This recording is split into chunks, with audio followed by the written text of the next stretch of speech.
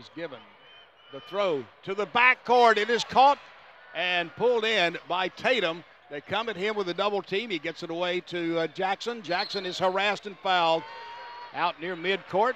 And it's going to be 2 shots for the Blue Devils, and that foul is charged on Justin Jackson. That is 4 on him. Still 90-80 with 35 seconds now. This last minute and a half has taken forever in 6 months. Frank Jackson at the line for 2 free throw opportunities. That'll be fine with Duke as long as they keep knocking down their free throws. Absolutely. First shot is in the air. Perfect. One more. 91-80. And this could extend the lead back to Duke's largest of 12. Getting ready for the second one. Spins it off his fingers. Jackson puts it in the air and perfect again. Back up to 12 at 92-80. With now 32 seconds left. They come front court over on the left side to Pinson. He finds a man in the corner for a long 3. That was Britt. No good. Ball knocked outside. They go for it, and it's taken by Barry. He'll turn and let's fly with an air ball that goes out of bounds. Down to 20.5 seconds now. The Blue Devils with the ball and a 12-point lead. And a foul called against Isaiah Hicks for North Carolina. That'll be his 4th. And Roy Williams is throwing in the towel. He's bringing in the 5 new guys.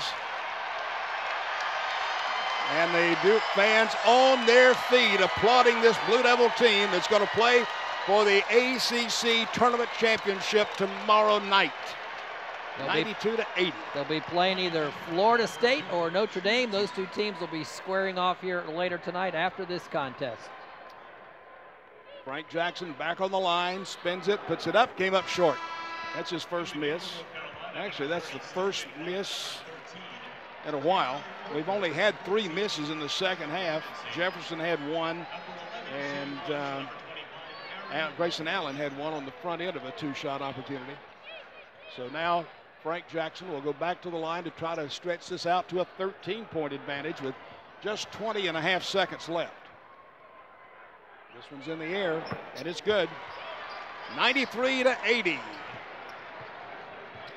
13-point advantage. Into the front court. Ball almost lost out of bounds. Back out top it comes. Coker sends it over the right side for a long 3 that goes in for Stillman White. And that will get it down to 8.6 seconds. The inbounds play, and this one is 5 seconds from being over. 3, 2, 1.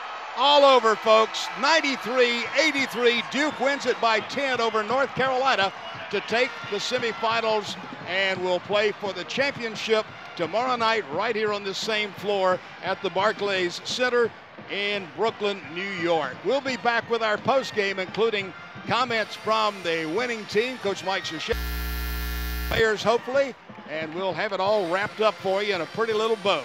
93-83. I love saying that as long as the 93's on Duke's side. We'll go to break. We'll be back after this on the Blue Devil IMG Sports Network.